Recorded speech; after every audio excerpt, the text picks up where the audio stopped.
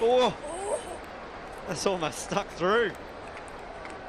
Yeah, she's in a bit of a tangle there. Jade Allen comes down and swipes that one wide of long on. That's a nice piece. A bit of punishment there for Fatima Kubasu from Tanzio, who's come into the attack. Just picked that one up nicely. An all-rounder for Toomey. She's got a couple of hundreds. Easter times, let alone having a baby.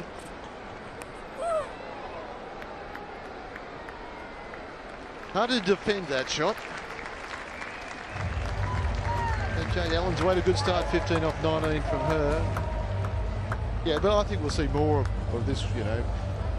Some of the male teams, they have their families to go around, and that's terrific, because that never happened in my day. You weren't even allowed to have your wife on tour. In the same country, I'm seriously, and that... Was it your choice, or...? No. That's a nice shot from Jade Allen. Out through the covers. Not a lot of room to work with there between cover and mid-off, and threaded the needle, moves into the 30s. That's her third boundary. Nicely played. Watching it back. Made a bit of room. Ayabonga had 4 for 5 when she started this over. That's the first boundary she's conceded. I think both of these batters really have got to use this experience here towards the end of the innings. Sapphires, this is her first outing.